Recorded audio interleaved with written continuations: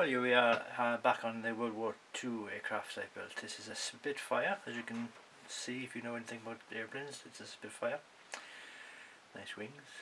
This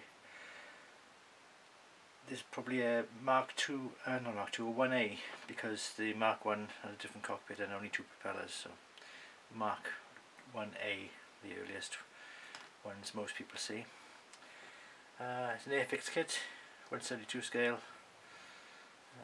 Propeller goes round just about. So what can I tell you about it really? Not a lot. The particular example has a marking saying the observer corps on the side of it. My grandfather was in the observer corps, so that's why this particular scheme is special to me. Underside you've got the green underside. Later in the war it's a grey one.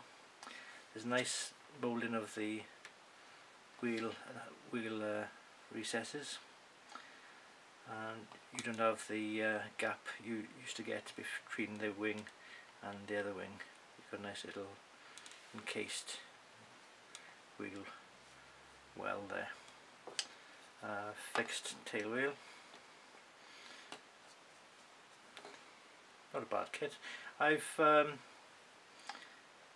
put a little silver dot there with the cap. I don't know if that needs to be silver, but that was my artistic license. Main problem with these kits would be the thin black line decals and applying them carefully. Mainly get the decal back in and pull the backing off, holding the decal in place. It's probably the better way to do it. Or if you're in the mood, it's just mask it off and paint it with thin black line.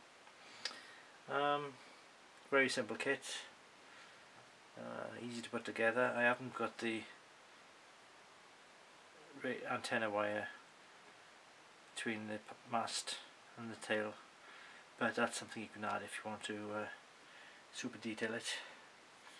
I've used dark red paint to represent the I think it was either sticky back paper or something covering over the gun ports, which obviously were shot through when the guns were used in combat. But that's the first of my Spitfire models to show you, and right, I've got another few to show you later in the series.